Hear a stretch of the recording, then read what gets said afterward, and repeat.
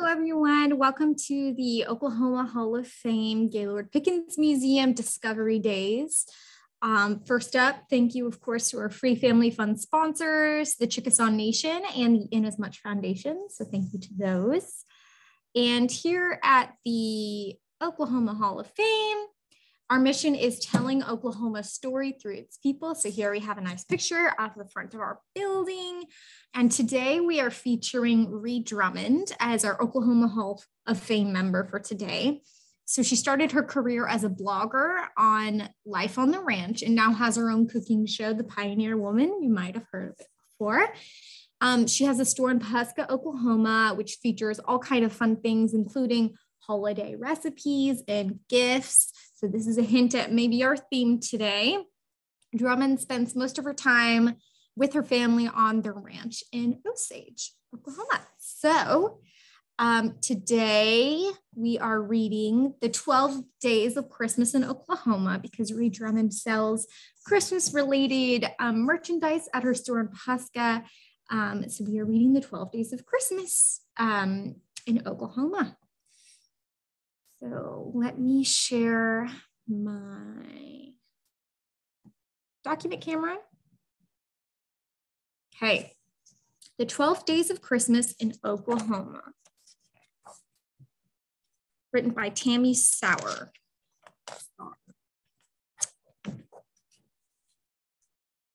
Dear Addison, are you ready for rodeos, road trips, and more?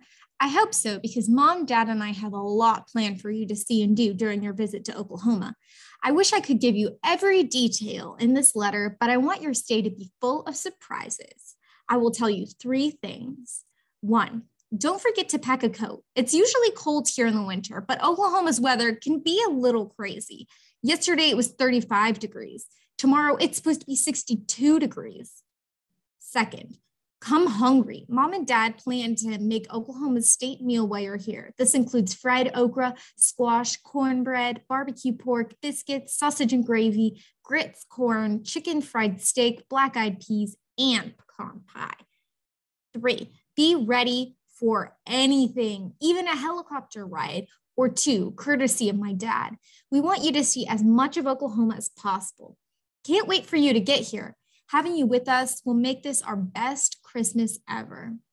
Your cousin and soon-to-be Oklahoma tour guide, Ethan. Looks like we got her going through her closet here, packing for her trip.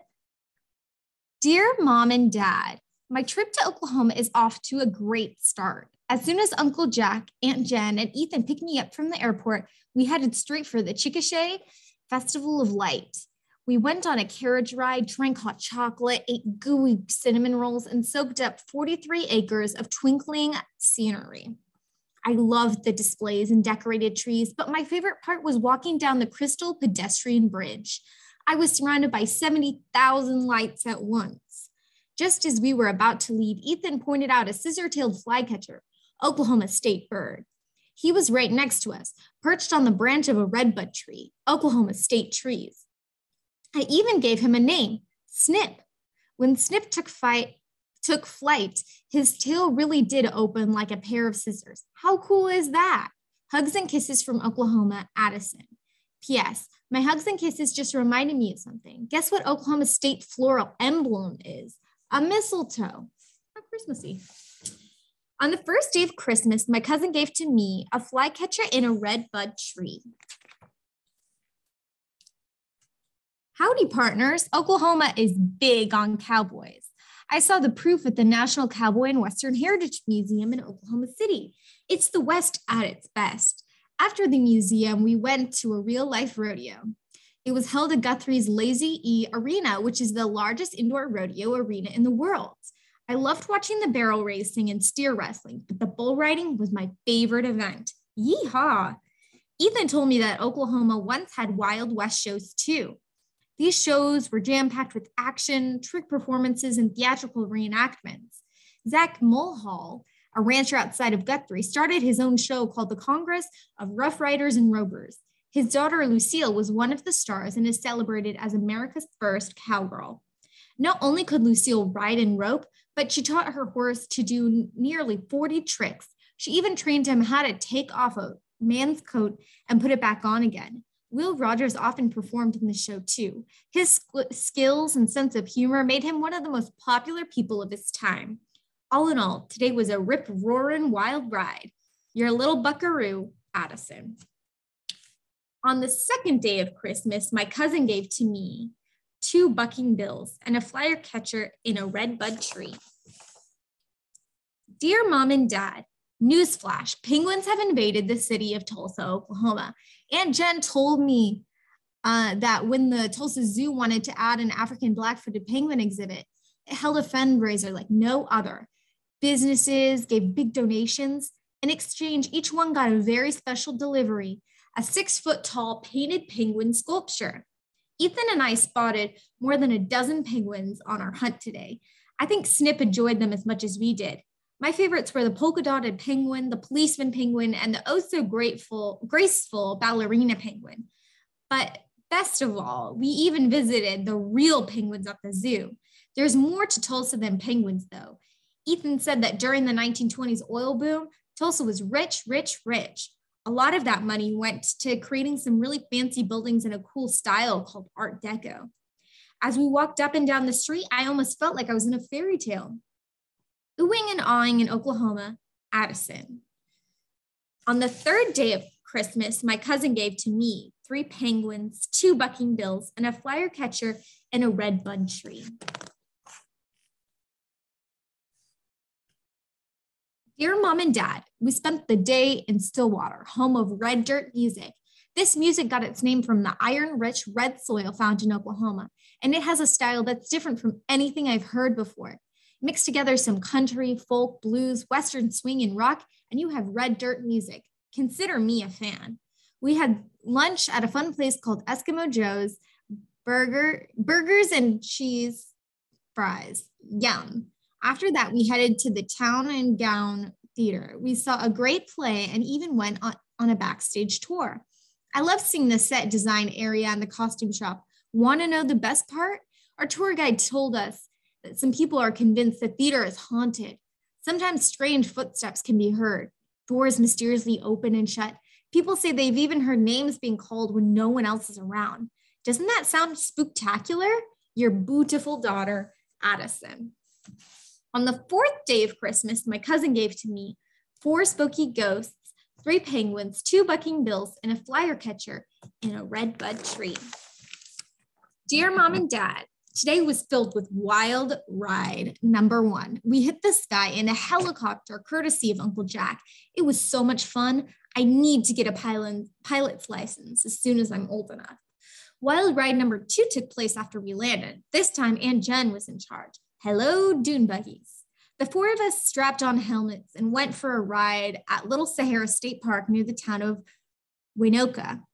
Aunt Jen took us up and around the smaller dunes, but we saw some dunes that were 75 feet high. The fine quartz sand at Little Sahara covers over 1,600 acres. It was like being in one giant hilly sandbox. Ethan said that Little Sahara State Park is just one of dozens of state parks in Oklahoma, filled with everything from lakes to forests to mountains. A couple of them even have giant waterfalls. Ethan's favorite park is near Wolverton. It's called Robbers Cave State Park. Legend has it that the famous outlaws like Jesse James, Belle Starr, and the Dalton Gang used Robbers Cave as one of their hideouts from the law. From dunes to desperados, Addison. On the 5th day of Christmas, my cousin gave to me 5 golden dunes, 4 spooky ghosts, 3 penguins, 2 bucking bills, and a flyer catcher in a red bud tree. Dear Mom and Dad, these letters are pretty long, aren't they? Okay. Dear Mom and Dad, today Uncle Jack and Aunt Jen took us on a road trip down Route 66. In case you didn't know, Route 66 is a highway that was built in 1927 to connect Chicago and Los Angeles. It has a couple of names too. Some people call it the Main Street of America. Other people call it the Mother Road. Me, I call it awesome. Our adventures began with lunch at Pop's in Arcadia. The restaurant is amazing. It offers nearly 600 kinds of ice-cold sodas, plus it has a 65-foot tall neon bottle of pop towering outside the building. I had a Zuber Fizz grape soda, and Ethan had one of the 65 kinds of root beer. Good. A little ways down the road, we saw another Route 66 landmark, the Round Barn. We had to check it out. This barn is over 100 years old. It once held livestock. It even held town dances. Now it holds a special spot in Oklahoma's history. Some people love this Route 66 attraction so much, they've even married there. Our next step was Catoosa. Ethan promised that if I kept my eyes open, I might spot a blue whale. Guess what? He was right. Just outside my window was a smiley 80-foot-long whale that was built out of pipe and concrete. As soon as Uncle Jack stopped the car, Ethan and I jumped out and raced straight inside the whale's mouth.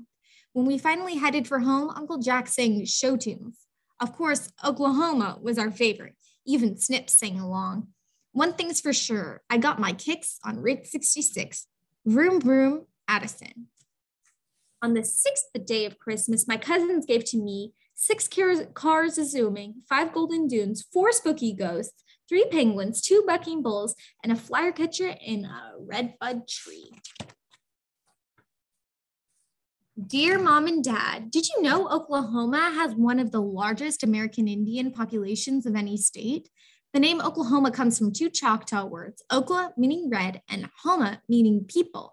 Symbols from the Cherokee, Choctaw, Creek, Chickasaw, and Seminole nations can be found on the state seal. Today we went to Anadarko and visited the City USA Cultural Center. My favorite part was getting to see the reconstructed dwellings of the Navajo, Wichita, Kiowa Winter Camp, Caddo, Pawnee, Pueblo, and Chiricahua Apache.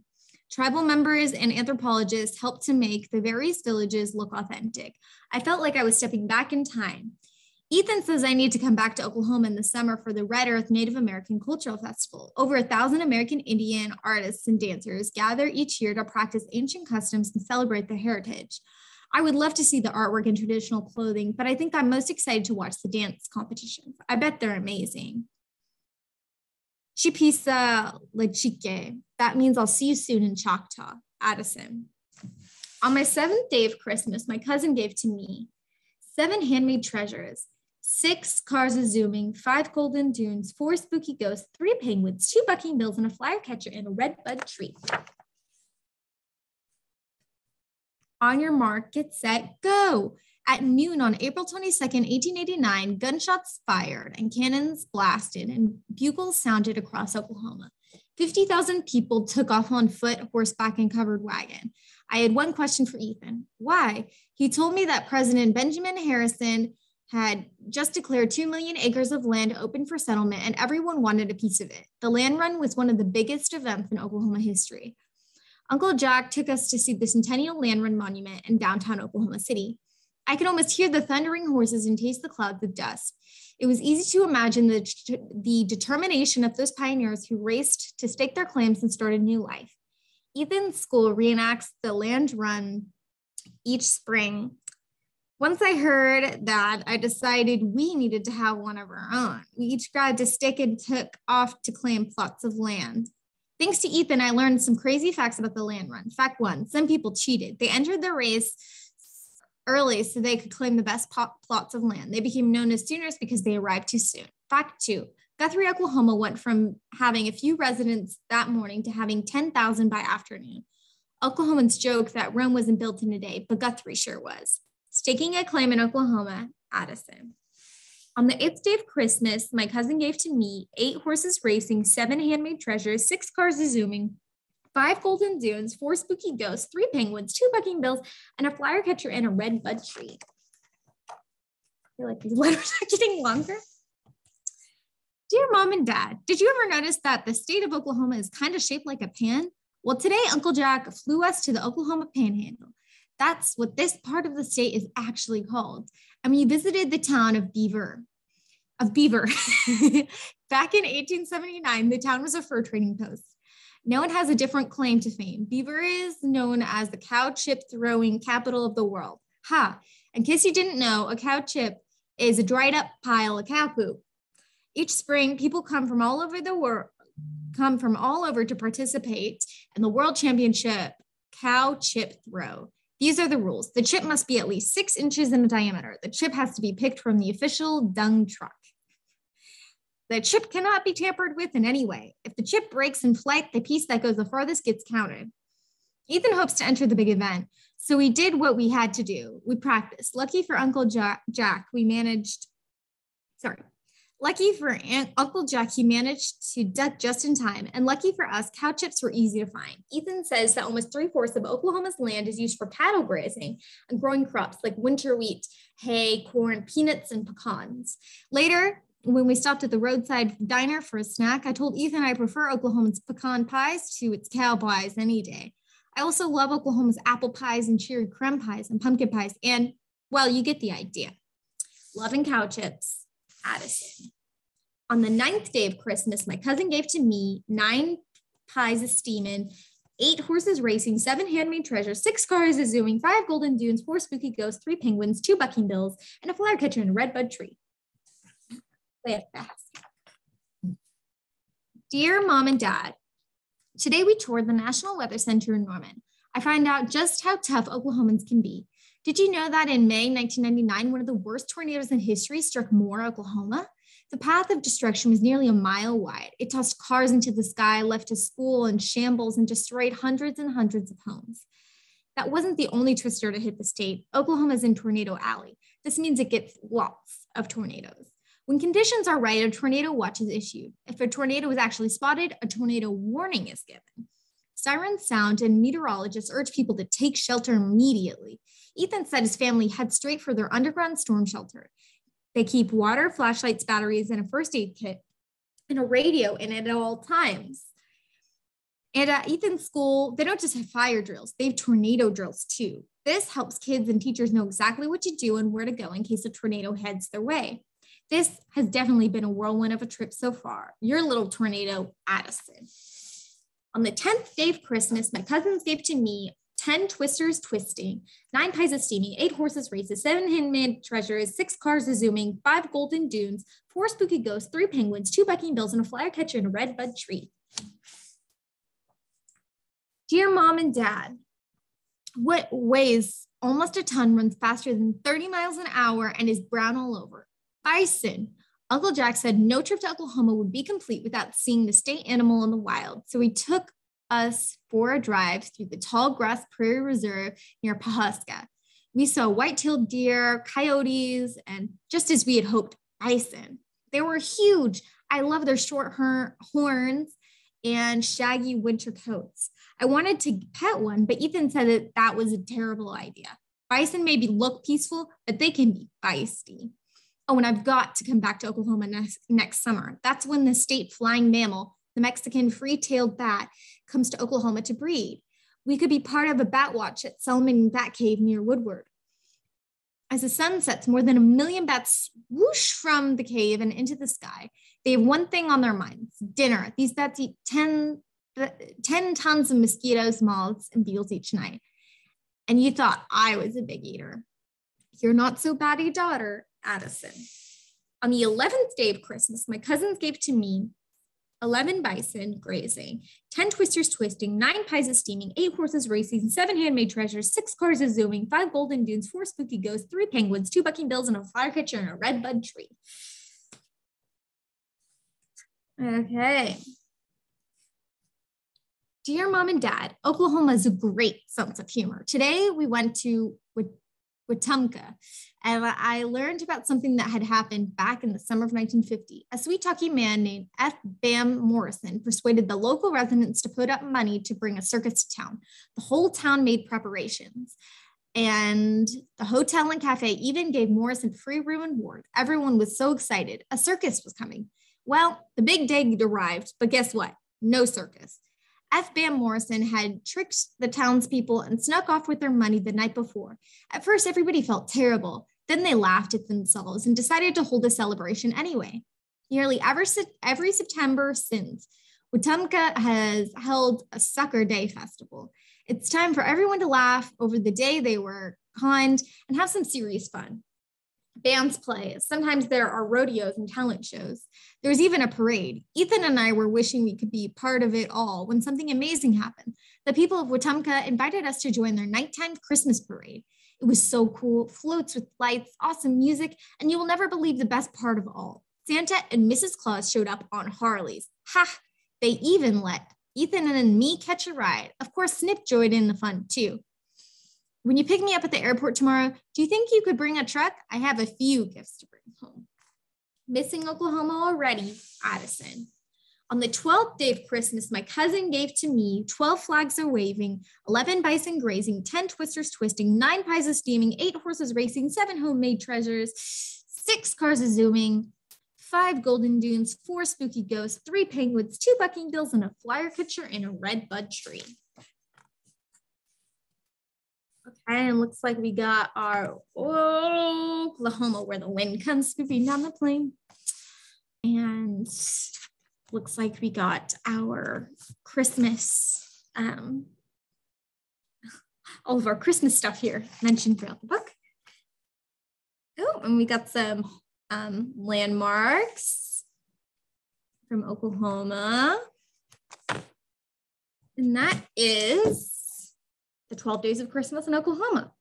So thanks for bearing with me. That was a bit of a longer book than I thought. But today we are going to be making some gingerbread. So we already have in your kit, you should have already this cutout of a gingerbread. So starting off, you can either cut it out, or I think I might just leave mine on the paper. Maybe I'll do that. I'll cut it out at the end. We'll just see what goes on. But in addition to the print out that should be in there, you'll need half piece of black construction paper. You can use little pom-poms, or if you have buttons, that works too. Or if you have googly eyes, that works. These are just going to form the eyes and the buttons on the gingerbread.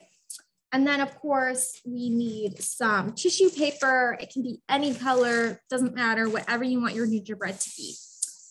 So I'm going to start by cutting up some pieces of tissue paper. And I'm just going to cut them into strips and then into little squares.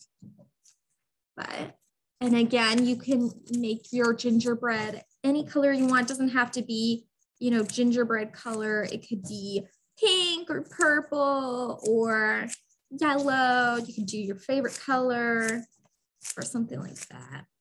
Oh, I should also mention you need a pair of scissors and a glue stick as well.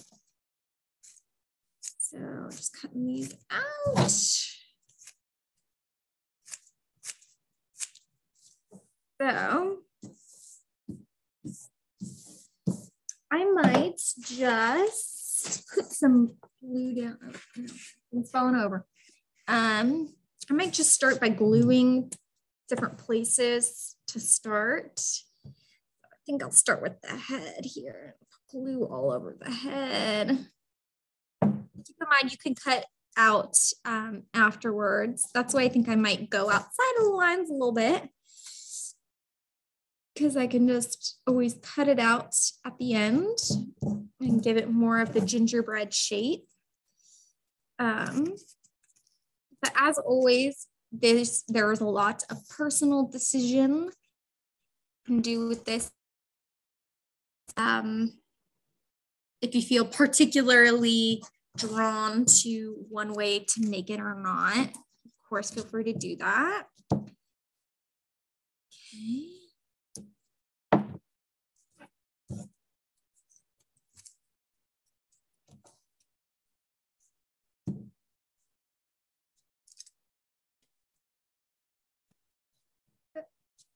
Hopefully you can still hear me because it looks like we're having some speech. No. Oh, please. Okay. I think we're working now.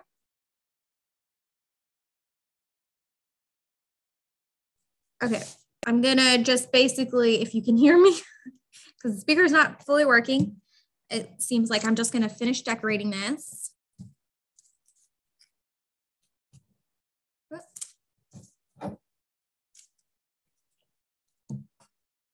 Try to hurry in case my camera or my speaker stops working here.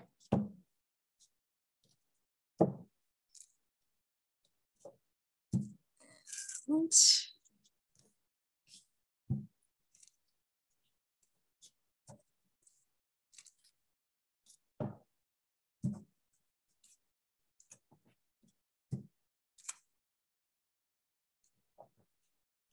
okay, so next I'm just gonna do 2 little pom-poms for the eyes. I might do some white eyes here. I got 2 pom-poms here, so those are gonna go like there.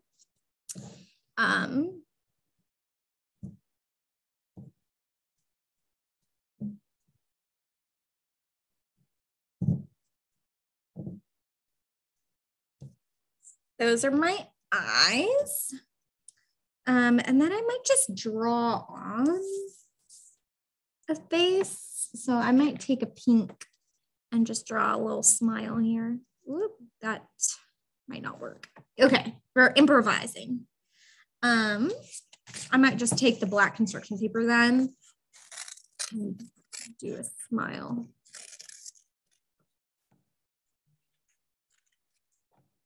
So,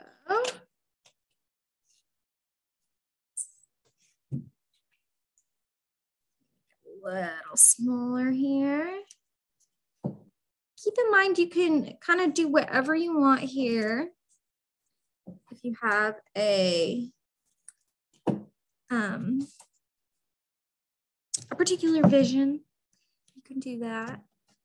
I am just, then I think I might do 3 mini pom-poms. Ooh, looks like we got a fun circular one or sparkly one. So I might put that one in the middle just to have a little fun with it.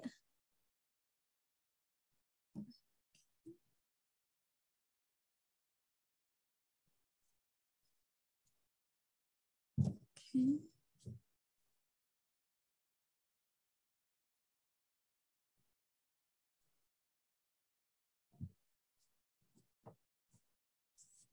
Okay, so next I think I'm just going to cut it out.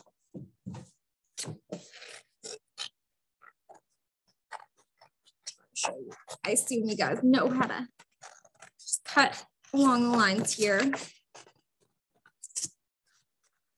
And then you can add more tissue paper and cover it better than I did. I did not do a great job, but you know what? It's original, you know. Okay, anyway, your gingerbread turns out perfectly okay.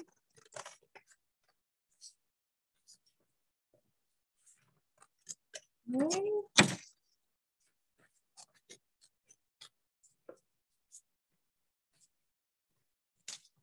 And there is my gingerbread.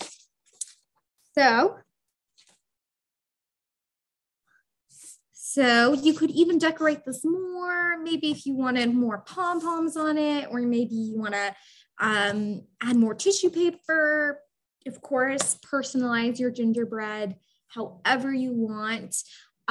So thank you so much for spending today with the Oklahoma Hall of Fame, and happy holidays. Bye.